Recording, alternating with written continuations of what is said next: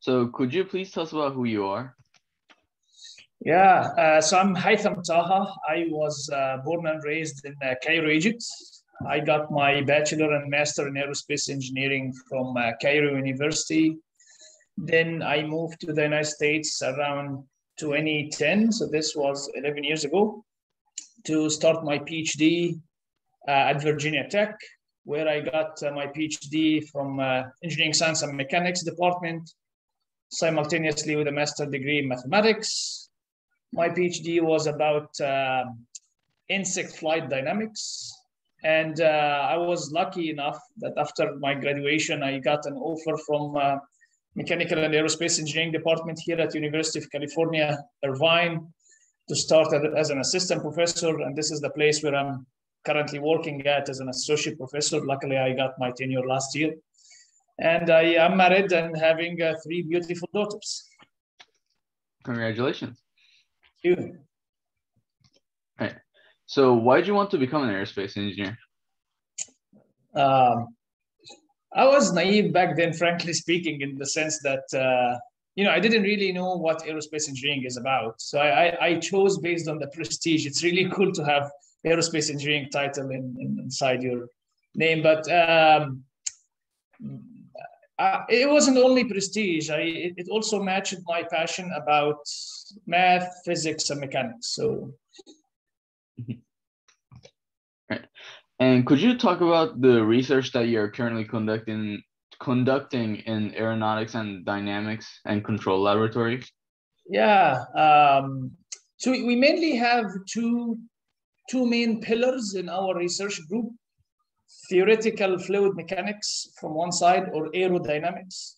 From the other side, dynamics and control, dynamical systems and how we control them, how we understand their behavior. These are the two main foundations. And then we blend these two branches and apply them to unconventional flight concepts. Something like micro air vehicles that fly like insects, for example. This is an unconventional flying concept. Basically, any flying object that flies differently from the classical airplane, we're interested in it, and we were doing research on it. Mm-hmm. But what is the geometric nonlinear control theory, and what are its applications in aerospace engineering? Yeah, that's a tough question to answer in simple terms, but let me try. So geometric control theory, a hand-wavy definition for geometric control theory is simply the control theory, the well-known control theory, plus or intersected with a branch from mathematics called differential geometry. Differential geometry is a branch of mathematics that is concerned with calculus on curvy spaces. So because everybody knows that Einstein relativity has to do with curvature of space-time, so they used lots of differential geometry there. All right, so practically, for how an engineer should think about it is the following. So usually we engineers, or even human beings, we don't like to see nonlinear behaviors. We like to see linear behaviors. So formally speaking, engineers, even when we see nonlinear systems, we linearize them. We approximate them by linear systems because it's easier to study and understand and control these linear systems. So we tend to view nonlinearity as bad things that we tend to get rid of. Interestingly, geometric control theory allows us to exploit nonlinearity to our own advantage to achieve motion that cannot be achieved using the linear control.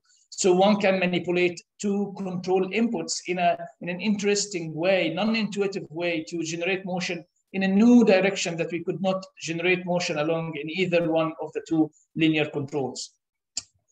Applying it on aerospace, so let me say, so geometric control theory actually is well known among roboticists in robotics community.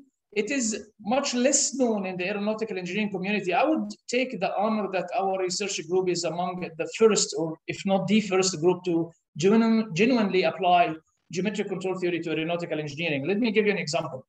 So probably you have heard about something called stall phenomenon for airplanes. So if an airplane becomes, has a relatively large angle with the surrounding air, relatively large, like 15 degrees or something, a serious phenomenon takes place. It's called stall. where the lift on the airplane, the lift force actually stalls, drops significantly, but more serious, the pilot loses control. And actually, loss of control has been #1 reason for fatal accidents worldwide over the last 10 years. And for small airplanes, this number statistics becomes scary. So we lose one airplane every 3 days because of loss of control. Small airplane, I mean, one of these small airplanes. All right, so the dynamics of the airplane in this regime is highly nonlinear. So, and what we lose actually is the linear control. So what we found in our group is that we can manipulate the control stick of the pilot in a weird way suggested by geometric control theory that allows us to exploit the nonlinearity in this regime. And the result is enhancement of the airplane control authority and maneuverability 10 times, which is, you know, a crazy number, unprecedented number. We actually filed a patent in this technology. If successful, it would save many airplanes. Mm-hmm. And what is the significance of unsteady aerodynamics in aerospace engineering? Yeah, good question. So most of the unconventional flying concepts, like you know, insects, birds, or even helicopters, they experience some unsteady phenomena. But even the classical airplanes, there is a famous phenomenon for classical airplanes called flutter. So beyond a certain speed of the airplane, the wing naturally starts to flap, which is you know, very serious because, I mean, it will break eventually. So engineers must, you know, study this phenomenon in detail and make sure that this speed is so high, so far from the airplane operating condition. And obviously this phenomenon with continuous oscillation of the wing is an unsteady phenomenon. Mm-hmm. And you know, aerospace engineering, as the name suggests, is an engineering branch, and it requires high levels of math. And so how often is calculus used in your optimal control research? Almost always. So let me, man, I can't imagine how we would do this research or any research in our lab without high level of math. I mean, so let me give you an interesting example. So over the last 20 years, scientists thought that insects are unstable during hovering over a flower. What this means is, you know, if I have an inverted pendulum, for example, it's barely at that position. If you just touch it, it will fall down. It will never come back to its original position. This is what we mean by unstable, and the opposite is stable. So at the down position for the pendulum, it's stable. If you just push it, it will oscillate a little bit and then eventually come back to its original position. So this is what we mean by stable and unstable. So classical airplanes, like the one we ride all the time, these are, luckily, they are stable. So if the air touches them, you know, or disturbs them, they will eventually come back, even without the interference of the pilot or autopilot. This is natural stability. So the conclusion by scientists over the last 20 years is that insects are unstable. They could not explain how insects stabilize themselves during hovering over a flower. The issue is that insects dynamics is different from the classical airplanes because insects dynamics is time varying because of this continuous vibration of the wing. It makes the dynamics time varying. So we were reading about time varying dynamical systems, and we found a paper by Russian mathematicians in the 70s. And they developed a new calculus called chronological calculus. This calculus is specific for time varying dynamical systems. It was quite a difficult paper to read, like any mathy paper. But so my master in mathematics was really essential in order even to understand just the content of the paper. But then when we applied their advanced math tools, we found a very interesting phenomenon that actually the natural vibration of the insect's wing naturally stabilized the flight dynamics of the insect through a phenomenon called vibrational stabilization, or stabilization through vibration. If you have an unstable and you vibrate it, it becomes naturally stable. So the inverted pendulum that we talked about, if you vibrate it up and down by a motor and you push it, you will find it looks like magic. It will come back actually to its original position. When we build it in the lab, it looks really like magic. And what we found is that insects exploit the same phenomenon. The calculus that we used was an essential step to prove this result and verified experimentally afterwards. We published the result in Science Robotics and made a big splash, correcting the accepted wisdom in the community that prevailed over 20 years. Mm-hmm. You also do extensive work on autopilots. So could you explain some of the process that is involved in creating an autopilot? Yeah, that's an interesting question. So actually, related to the geometric control theory, for example, the patent that we filed, we actually filed a patent on designing an autopilot that continuously measuring the angle of the airplane with the surrounding air, what we call the angle of attack.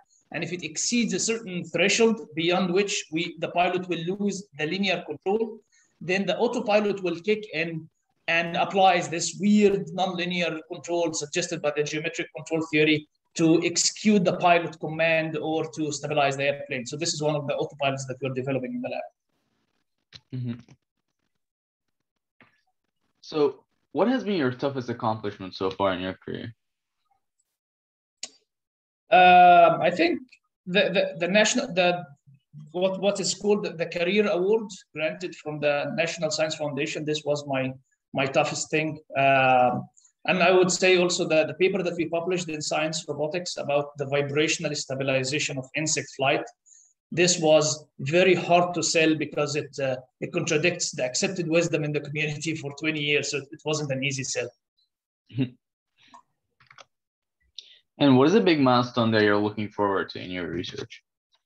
That's a very good question. I'm super excited about the coming milestone because, if we say that maybe we corrected or adjusted the accepted wisdom in the community about insect flapping flight or insect stability that lasted over 20 years, we're actually going way more back now, almost at the very beginning of the development of the theory of flight. So a century ago, and we're developing a new theory of flight that also happened to correct some of the misconceptions about lift generation over a wing that prevailed over a century. The new theory, we're very excited about the new theory because it's unlike the current theory, the classical theory of flight. This new theory is actually derived from first principles. And these principles were buried in the history of mechanics. Basically, they have gone into oblivion. It's just when we have read the history of mechanics, we found about these forgotten principles. When we apply them, we managed to develop a new theory of flight. And regarding to your question about calculus, actually, it involves calculus. The new theory is based on the idea that nature is minimizing a certain magic quantity in every flow over a wing. And we found that this magic quantity is the curvature. So if you want to know how much lift is generated, just get the curvature over the wing and minimize it. So we do calculus to minimize. So we get the lift. So this is, it's under review now. We're super excited to know about, its review process very soon. Mm-hmm. And to high schoolers like me and to younger generations that want to become aerospace engineers, what would be your advice to be successful in this career? That's a tough question, but and also I hate to sound cliche, but I would say cliche stuff also. I mean, I would, I would always follow my passion. This is my advice, because some people they choose based on the ease criterion. Whatever the easy route, will go with it. Well, the route with passion will be more enjoyable, of course, because it's associated with passion. And some other people, they choose based on the money, whatever route will pay more, I will go with it. Well, if you choose the route with passion, you will excel, because whenever you have passion, you will excel. And when you excel, your expertise becomes so expensive. So people will pay you much more because of your unique experience if you excel. So passion is the key to me. Mm-hmm. Well, thanks for joining me, and thanks for letting me interview you. That was great. Thank you, Balamir. Thank you so much. I appreciate the opportunity.